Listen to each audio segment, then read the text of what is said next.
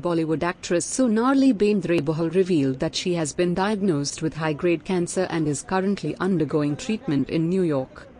The 43-year-old actress released an official statement on her Twitter handle which reads as, "Sometimes, when you least expect it, life throws you a curveball. I have recently been diagnosed with a high-grade cancer that has metastasized, which we frankly did not see coming. A niggling pain led to some tests, which led to this unexpected diagnosis. My family and close friends have rallied around me, providing the best support system that anyone can ask for.